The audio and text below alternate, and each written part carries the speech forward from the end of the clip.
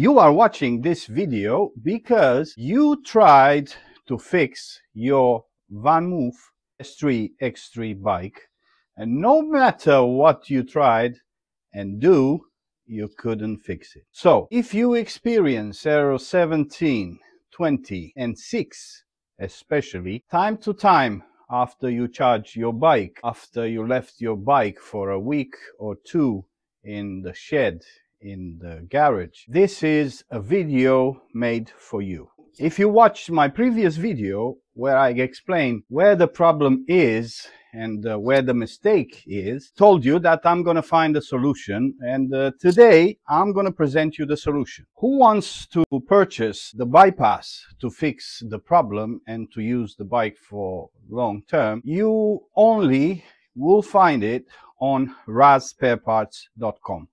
I know the website is still small and I'm still working on it, but you will have available a number of parts for Vanmoof. So if you go into the description of this video, you're going to find all sorts of parts for batteries, for modules, and so on and so forth. So today I present you the quick solution that I believe will fix all the Vanmoof S3 X3, most of the problems. So this thing took me about 3 weeks to rigorously test it and to make sure it doesn't affect the safety of the battery and the safety of the bike. So this is the product finished. This is a special made bypass that will allow 0.1 amp with a diode that will prevent any safety issues. So this bypass will basically allow the module to be topped up without affecting the safety of the battery. So if you want to fit this to your battery, this will be fitted to the main battery. I'm going to show you how to fit it and what you would need to fit this. So to do this job, you will need this bypass, few snap that you receive in the package. So you receive this bypass and 2 snap on the cable connections.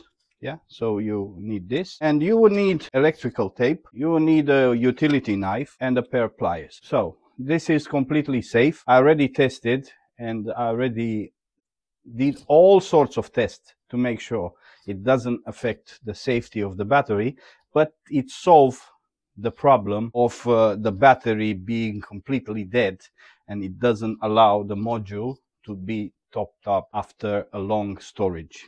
So let's get going. So the shunt will come something like that. Yes, we have to keep one thing in mind: battery side. It will be on the battery side. Usually battery side, positive side of the battery, is the red wire that comes from this side.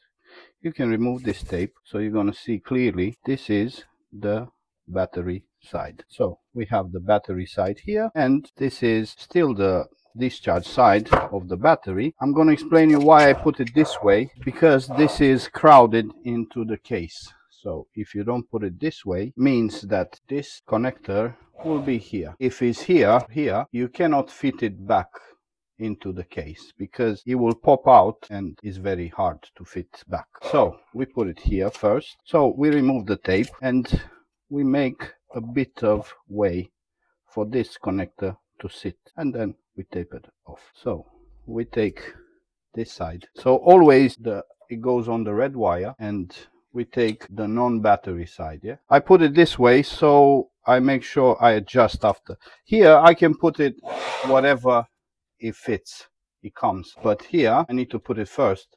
So I need to be exactly in that position between the two. So if you look at this, you're gonna have one end tapped. So with this end tapped, this will come on this end. On the other end will go through. So this one will just come like this. When you put it inside, make sure you take it out and you see the distance. So if it just pops in a bit, it's not in. Maybe in the transport this thing been squeezed inside. So you make sure it's out all the way. If it's in, just take pliers and pull it out back. Okay, so this metal thing needs to be sticking out this side. So we snap this here just in the middle on the cell side, so not on the plastic, not on the BMS. It just needs to be in the middle. When we stick this in, we make sure is for sure in. And now, making sure we don't have wires under to squeeze other wires, we just squeeze this so you will be flush. You also make sure here is connected and here doesn't come out. We take the wires out of the way. We put this in the middle. We take some tape and we tape it. When we tape it, it needs to be perfectly in the center. If it's not, you're going to have issues when you're going to pop it in. I'm going to show you what issues you might have. So I forgot to take this off. Now with the utility knife, this is okay, you just tape it on top. But here, so this one is repaired by me. Now when I do repairs, I also change. You see, I'm an idiot, so you need to cut straight on the edge without mistake. So this one is made with heat shrink. Don't pull too much. You see you have components inside, so it's not so bad, but doesn't need to be like so. I'm just gonna find a flat place where I can make it sit. When you tape it, make sure it dips in, so you just don't make it too tight. And we end up here. We have the same, yeah, one end is shut, one end is loose. So this end is shut, so I know it comes this way. So I'm gonna tap this in, yeah, and when the other end goes all the way, I make sure is all the way, yeah, because sometimes told you it might not fit, it has a plastic something residual, and then I slide this to be perfectly so is in, is good, connected. That's the connection. You can see a bit of metal. This will connect perfectly. So this is calculated for the wire, will not cut the wire, will not affect the wire, will just bypass, so it will work. It has to be electrical tape because it's heat resistant and is okay. So you can still put some tape to keep it tight, and job done. Now I'm going to show you how to put it in safely. I have a special tape I use in all my repairs. So let's fit it. You see this, you have the BMS side here, but once I like squeeze it, it gets wider on the sides, yeah. So what I do, put it in, yeah. When I end up here, you see I have this, yeah. Focus on me, don't focus on me, focus here, okay. So just pass and squeeze, easy. You're gonna have another thing here, yeah. So you want to make sure that it doesn't hook cables, wires, anything. It just comes in. So even the gravity will help you. Make sure when you put it back not to grab any wires to hook them somehow, and that's it. Put the screws back. After you've done this, even if you have the module battery dead, whatever, you put the battery inside the bike. So this is how you do the installation. You put the battery in. By the way, this is Frankenstein.